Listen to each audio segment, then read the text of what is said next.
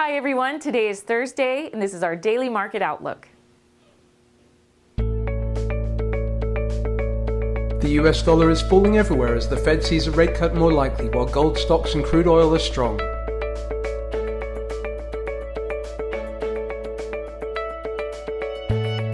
The euro-US dollar currency pair has risen strongly from its support at 112 to break two key resistance levels.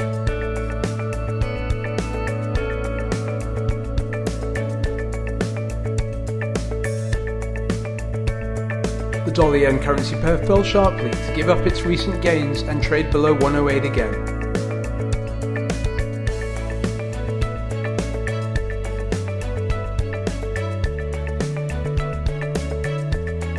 The pound-dollar currency pair has recovered on dollar weakness to trade above 125 again, but the latent weakness in the pound remains.